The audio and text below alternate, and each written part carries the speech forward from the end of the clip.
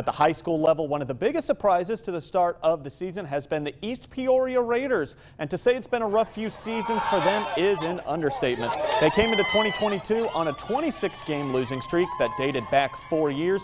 But now they've won their last 2 games, including the conference opener against Limestone. It's mostly been on the legs of this young man, Gabe Ziegler-Harris, who has scored 10 touchdowns for them in the last 2 weeks, almost all their points just by himself. Coach Dustin Jefferson and Ziegler-Harris say the last 2 weeks have breathed new life into the program. Definitely a lot more energy around. Everybody's excited to get those 2 wins. It hasn't happened in a while, especially 2-game win streak. Our O-line has been very good the past 2 weeks. They've been opening holes for me left and right. I couldn't do it without them. Excited, and I think they're actually finally having fun, actually coming to practice for 4 days and then actually getting to play the game finally.